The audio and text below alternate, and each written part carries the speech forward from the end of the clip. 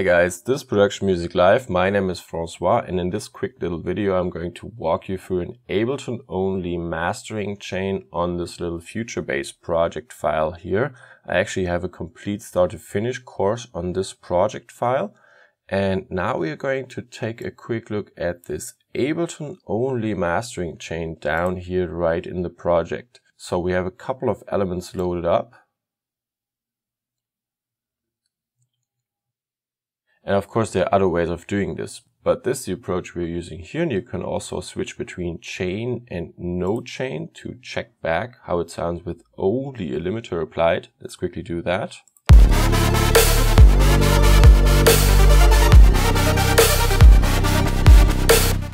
Now with the chain.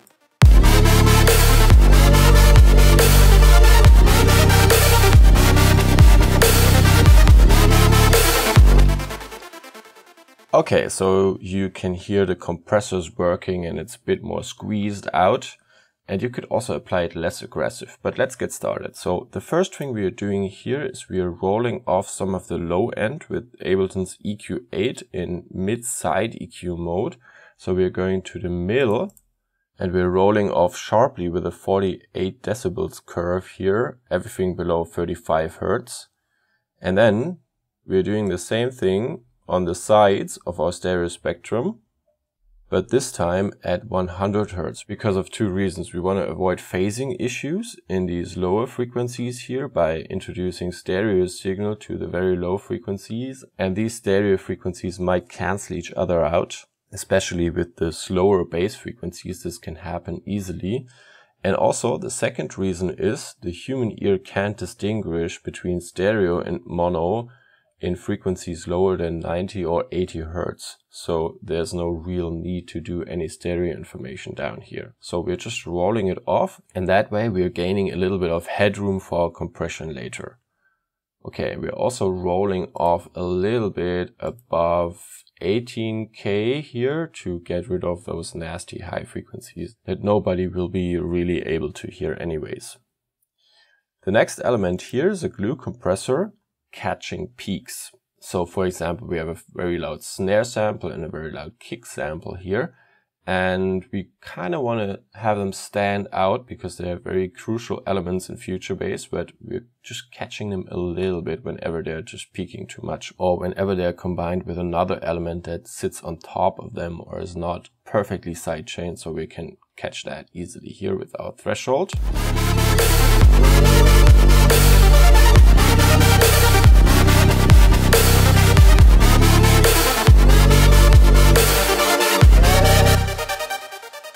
And you mostly see it moving when kick or snare hit. So we have very short attack times. We want to kick in the compression here right away, right when the sample starts. And we have a release time of 100 milliseconds, and we are taking a high ratio, 10:1. Dry wet up all the way. So in this case, there's no parallel compression going on. And also we are making up for some gain loss due to the compression. The next EQ here is a cleaning EQ. I'm just cleaning out a couple of frequencies. I don't want to emphasize too much, so just taking them out slightly. It's about gentle touches here. We are in the mastering stage and you don't boost like crazy anymore. So I just get rid of almost 1 decibel here and another one here and even less here at 6K. So just slight adjustments here. We in general in mastering prefer to do tiny adjustments with more than one device instead of doing big adjustments using only one device. So we're cleaning up with this EQ a bit to our taste, and then we're going on with a multiband compressor, taking care of 3 different bands. So we are taking care of the high frequencies. We can compress the high frequencies nicely towards each other. Do the same thing with the mid frequencies. Everything below 2.5K and 120 Hertz will be our mid frequency band, and our lowest frequencies, bass and kick for example, will be treated down here. So we can treat all the different areas in our track spectrum, low, mid, high, separately, because then we can achieve a better balancing between each of them. Balancing meaning nothing stands out too much on top of everything else. So what are we doing here?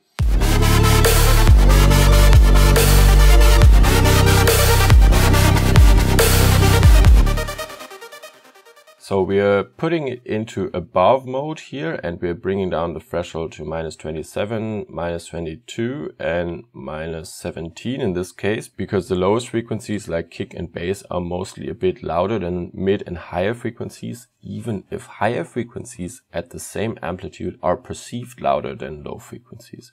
And actually we're going to talk about this in our new and upcoming mastering course. Check the description for that one. So we are setting our ratios to rather moderate values, 2.3 and 2.7 and 2.3 in the low, mid and high frequencies, our thresholds down to keep the band moving. So in the Ableton Multiband Compressor, when the yellow dot leaves the orange line, you can see that your compression is actually taking place.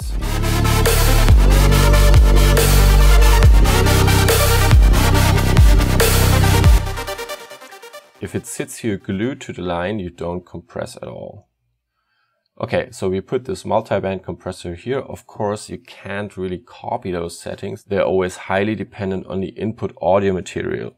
So this is maybe a crucial step here. You can't really go and copy my catch peaks, for example, and you can't really go and copy my multiband dynamics. But what you can do is load it on to your own track maybe and look for the peak and sections with your threshold knob here. And if this kicks out into 15 or 20, then your threshold is basically too low. So you put it back and make it stay somewhere between 0 and 5 to just catch a couple of the peaks, but not everything. And the same thing applies for the multiband compression here. You try to find a setting and a threshold that corresponds to your audio material, and then if it's too low or too high, you adjust it. Make sure you don't overcompress your material or undercompress or not compress it at all.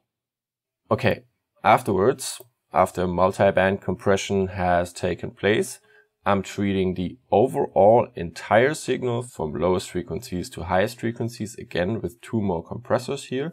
It's an optional step, and you can also kind of put them into parallel mode to mix a little bit of the original input signal with the processed signal. So this is what your dry wet knob does here. You can mix original track 100% in by keeping it at dry, and any other value between 0 and 100 will mix a little bit of this compressor with a little bit of your original signal, and 100% will only use the compressed signal here. So what are we trying to achieve here?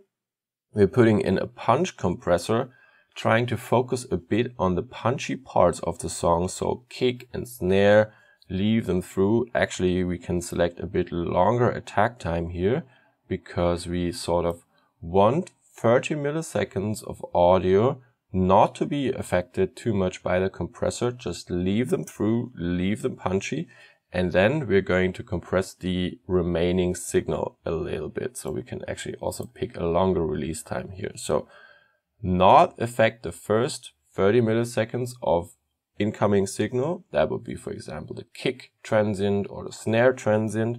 And then we're compressing everything else a little bit until we hit the threshold again. So punch compressor. And then on the sum of our audio behind that, we're adding a little bit of sustainy compression, making sure that, for example, our bass notes are playing out a bit longer and sound a bit warmer. And also pianos and, pads you're holding are a bit more sustained and sound just a little bit warmer and more human and natural. And then we're going on. By the way, you can also dry wet this compression, of course, just to achieve a little bit of the effect. And then we're going on with our final touches EQ, making sure that after all this compression that has taken place and kind of flattened the signal, while making sure we're getting a little bit of punch in the bass back in and a little bit of standing out high frequencies back in there, just slightly. We're less than 1 decibel up here. Okay, we're a bit more up. We're just gaining back a little bit of high frequencies that might have been lost maybe in the multiband compression phase or somewhere.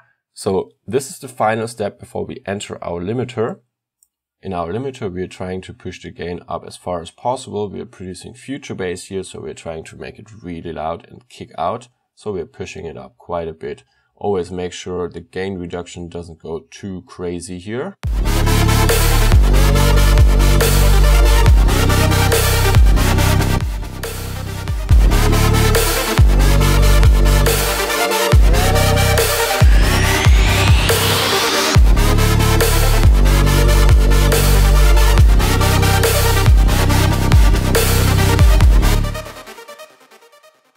And depending if you're mixing for SoundCloud or for some other platform, on SoundCloud it would be probably a good idea to take your ceiling down to 1.5 decibels here, because you have those intersample peaks and stuff starts clipping easily on SoundCloud. But well, it's highly dependent on the platform you want to put your music on.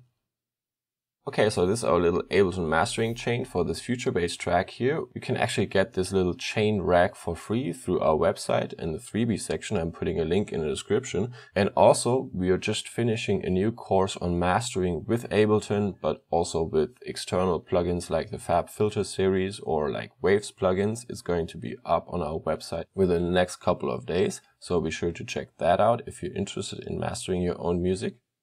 I hope you enjoyed this tutorial. Feel free to visit our website productionmusiclive.com, where you can find a lot of sample packs, presets, Ableton templates, and a lot of start to finish courses for Ableton, and also other courses like on Harmony. It's our website supporting this channel and giving us the ability to put out more content like this here. Subscribe to our channel, and I hope to see you next time.